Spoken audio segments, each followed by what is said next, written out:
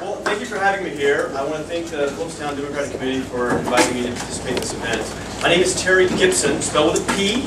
I am running for the New York State Senate. I am the Democratic candidate. If you live in Dutchess County, except in case you live in Paulding or Beekman, those are the only two towns I don't have in Dutchess. And if you live in Putnam, in the town of Putnam Valley, Phillipstown, or Kent, I am your Democratic candidate. And I am looking forward to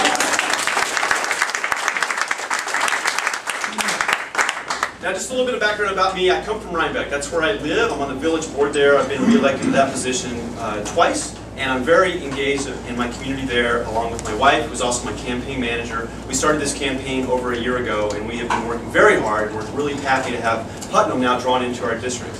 I'm also a small business owner. Now, I know I look like a typical politician, but I'm not, believe me. I come from a creative background, really. Until about 8 years ago, I was working for MTV Networks. I was head of their set design department, designing all types of scenery for every live show, every type of performance you can imagine, coming up with real, hard, creative solutions using my imagination to solve the problems that they threw at me. And I've actually been in that line of work for over 20 years. And then I started my own business doing that same exact thing in Rhinebeck about 7 years ago, and that's proven to be a great success. And I do believe that using our imagination and our creativity is really the key to solving so many of the problems that are facing New York State today.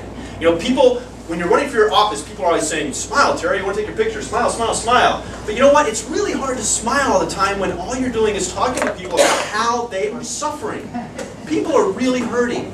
People are losing their jobs, they're losing their homes, they're losing their dreams, they're really losing their dignity. All of us are, including me. And New York State has not stepped up to the plate to help all the people the way it should. There's something you should know about me. I am the only person running in this race that wants to raise the minimum wage. I am the only person in this race that wants to protect and defend a woman's right to choose. I really am the only candidate in this race that wants a progressive tax code in New York State so that everyone pays their fair share. I am also the only one in this race that wants to ban hydrofracking from New York State because nobody wants to come to a place and start a business. Nobody wants to come to a place and live and raise a family. Nobody wants to live in a place where you cannot drink the water. It is not worth the risk. I'm also the only person in this race that has a vision about how we can reduce the cost of living. And here's what we're going to do. Property owners are no longer going to be responsible for carrying the burden of funding education. It's not working. It's not working.